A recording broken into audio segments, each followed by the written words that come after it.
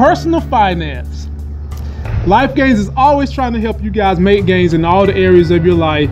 Fitness, finance, technology is the backbone of this channel.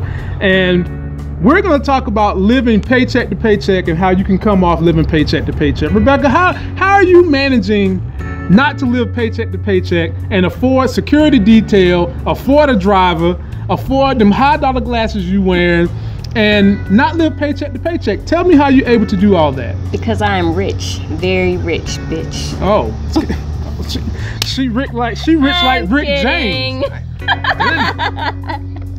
So, if you're not as rich as she is, we've got a couple of steps you can take to ensure that you're not living a paycheck to paycheck. Number one is set goals.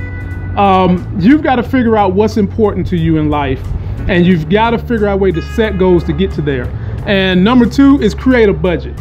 You've got to understand how much money is coming in. Budget, smudge it. How much is going out.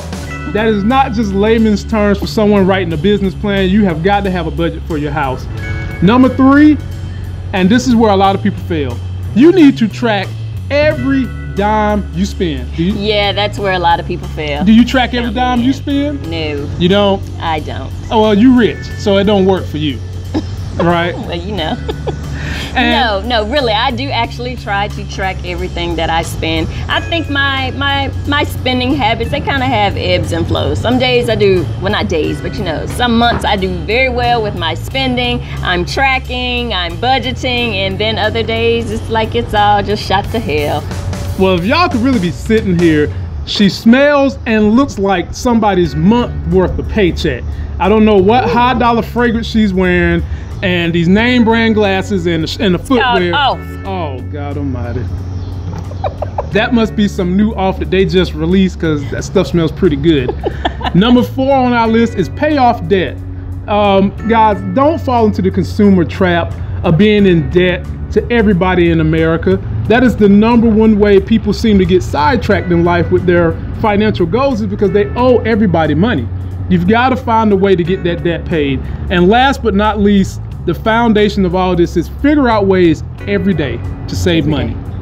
Oh, that reminds me, I did have a Life Gains last weekend. After your last story about the guy going to the thrift store, I took your advice. I went to the thrift store, got me a Life Gains. What happened? I found some money in a purse there. Oh, see, damn it, that's from up top. That's what I'm talking about. See, y'all, listen to the Life Gains we give y'all. We would not steer you wrong. Won't steer you wrong.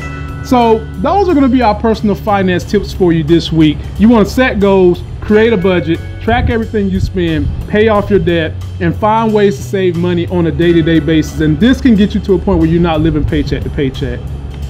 Guys, that's going to do it. This Life Gains session is over. Finito. Don't forget to like that video. Like the video. Comment and subscribe. Comment and subscribe. Go get yourself a Life Gain. Oh, go get yourself a Life Gain. And we'll see you on the next video. Catch you on the next video.